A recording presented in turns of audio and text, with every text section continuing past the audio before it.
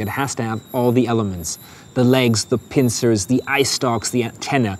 So I took a few images, the shadow looked amazing, the lighting was great, yet there was just something missing.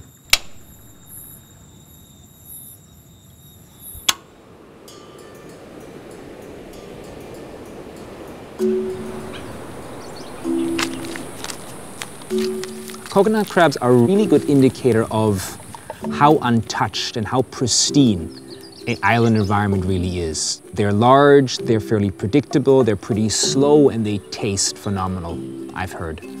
And looking at the sheer number of coconut crabs on the atoll, it really illustrates how untouched and how intact Aldabra's terrestrial environment really is. What are you doing in there, buddy? Whoa, he's feisty. You are feisty.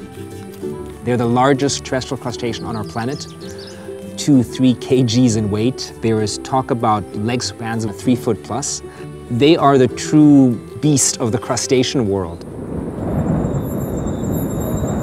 So one evening, when one of the rangers was measuring one of the larger crabs, her head torch cast a shadow onto the ground.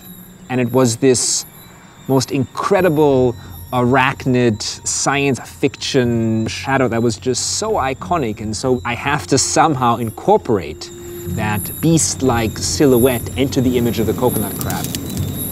I really wanted to pay homage to all those horror and science fiction films because a lot of these alien creatures have a crab-like resemblance.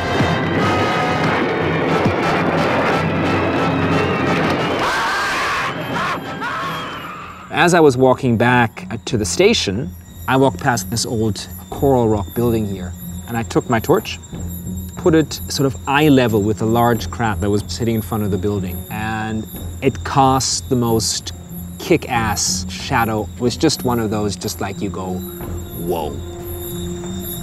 So I had a person in the doorway, and all of a sudden, the first image started coming together, and you start going, okay, all right, this is working. You know, the balance of the image, the light, the head torch, the light streaming out, and of course, the crab shadow on the wall.